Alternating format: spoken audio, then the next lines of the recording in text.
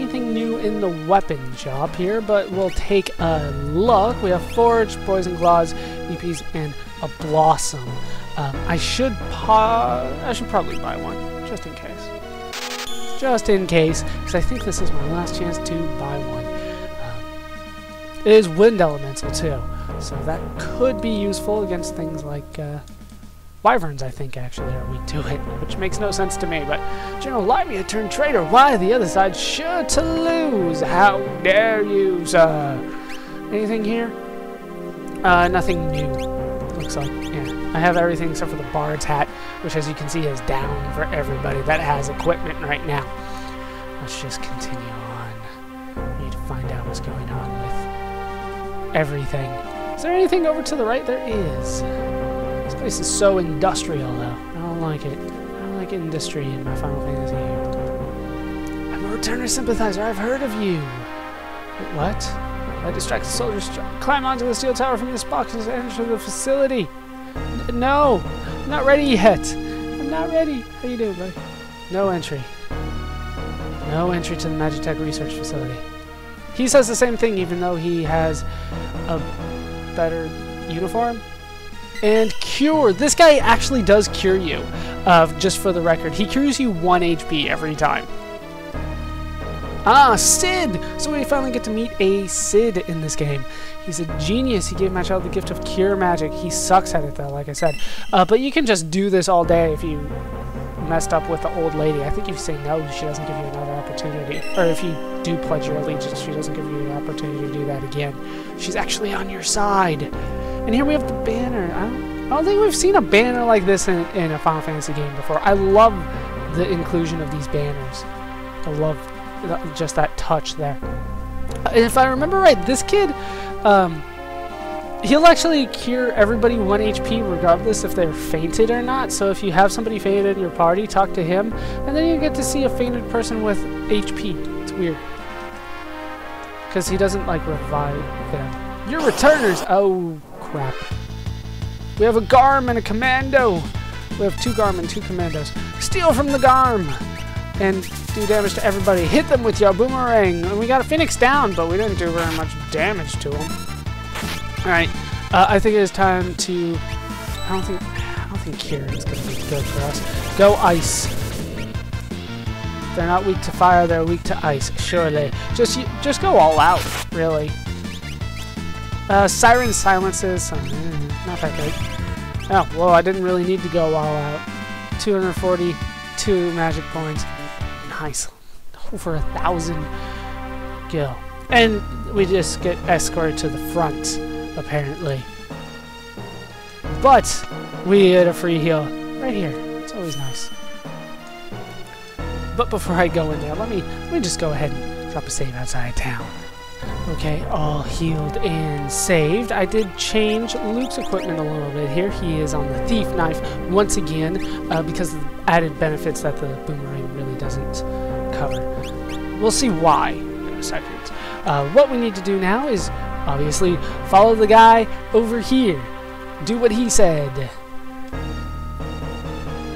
He'll distract the soldiers. We need to climb onto the steel tower from this box and enter the facility. Let's go. We are ready. Make sure you're healed before you do this. The hell are you doing, dude? I'm gonna be sick. Get out of here. Up. There we go. You have to be in that spot in order to climb, apparently. And I'm no longer in control. Gonna toss it all. Hey, dude, just point the other way. And we make it past him. Sneaky, sneaky. You underestimate the sneakiness. Let's continue on into the back, and I think up here. I don't think it's to the right. I think it's up. Yes, it is up. And here we have made it into the Magitek factory, and we have this fight again. But this is technically our first time fighting it out in the world, so we will take care of this the real way.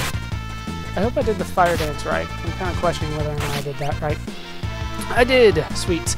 I would not recommend you using any summons here. Of course, Rama will destroy pretty much anything in your way here. And as you saw before, we didn't really do that much damage when we tried to steal from these guys. And the reason for that is because they... Oh, float. Very nice. And bolt 2 also. Very, very nice. The reason for that is that these guys have massive amounts of physical defense. So, pretty much you want to focus on exclusively magic here. First you want to head into that pipe there, which will lead you over here where you can find a flame saber.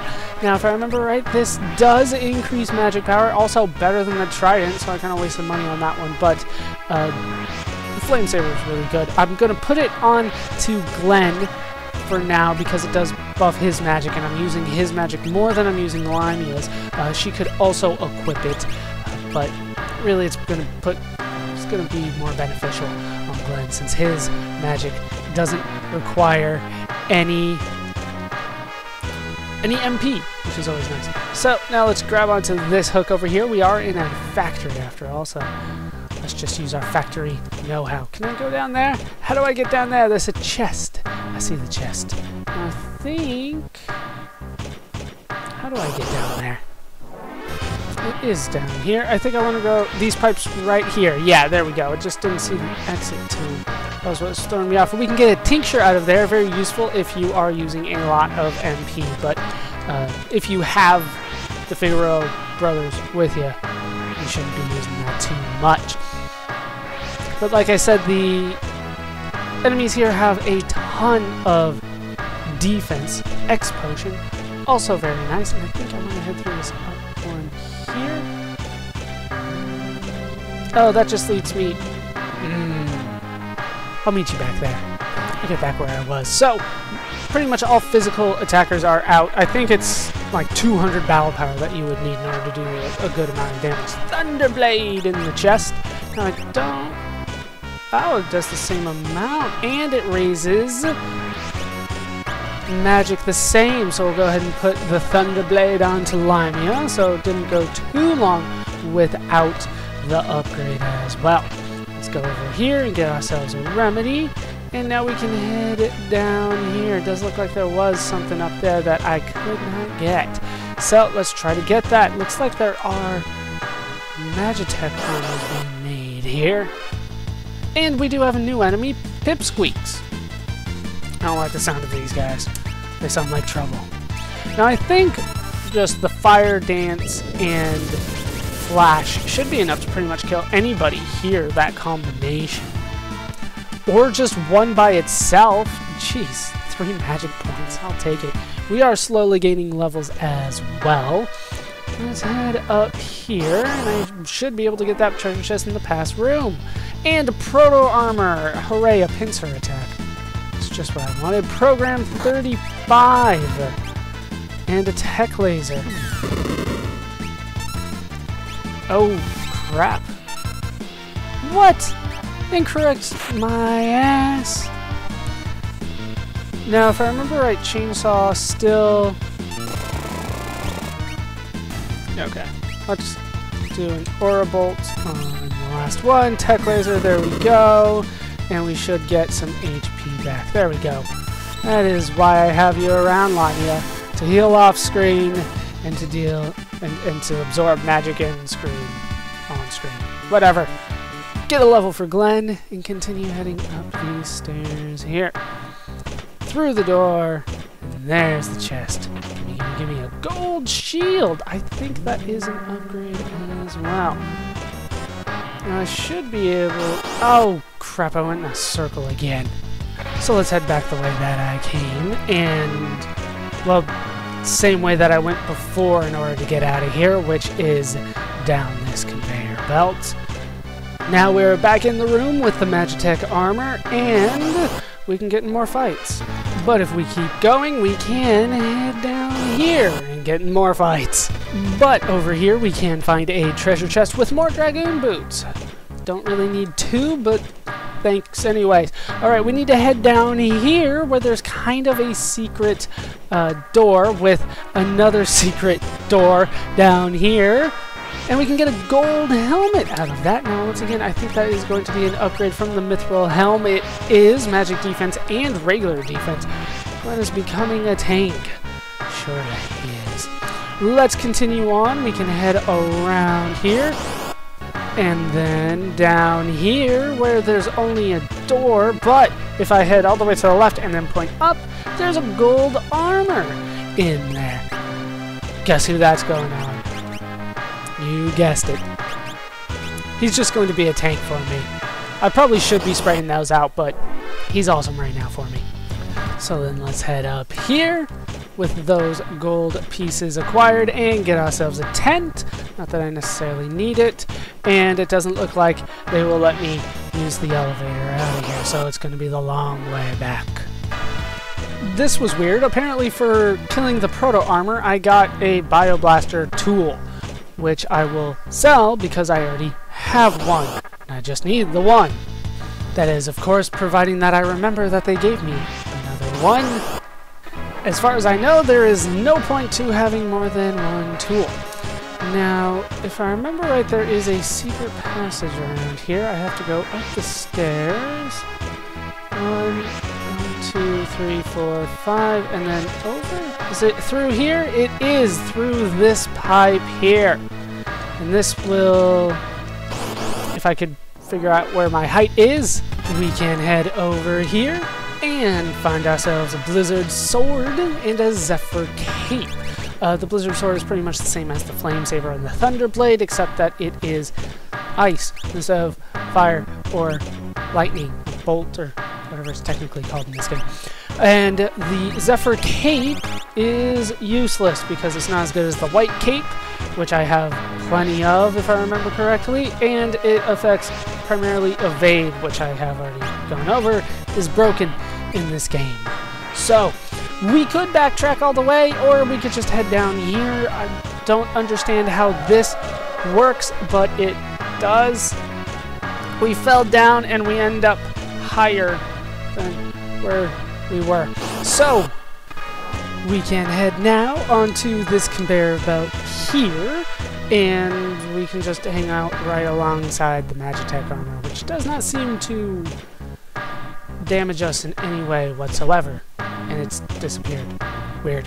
Oh. Uh-oh. Do we know that laugh? We know that laugh, of course. I'm all powerful. I'm collecting Espers. I'm extracting magic. And I'll restore the statues. What the hell is he talking about? The statues.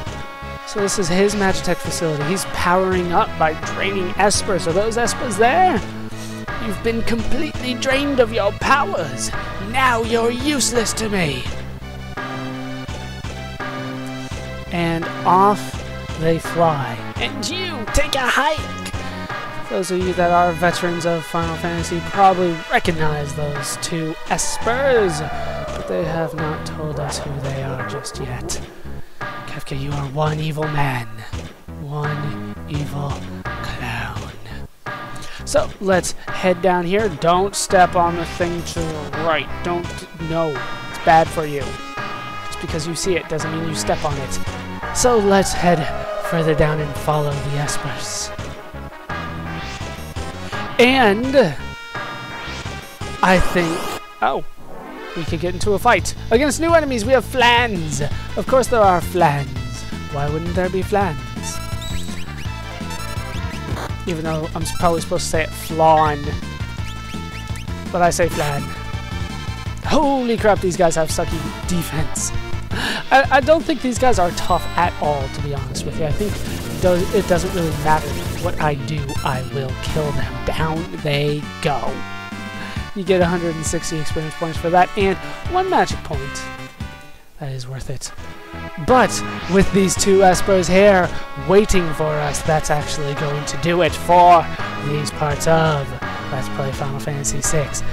I've been Baloscoop. I've been joined, as always, by our espionage squad of Glenn, Elvis, Luke, and Limea. When we come back, we'll try to talk to these Espers and find out what happens when we do.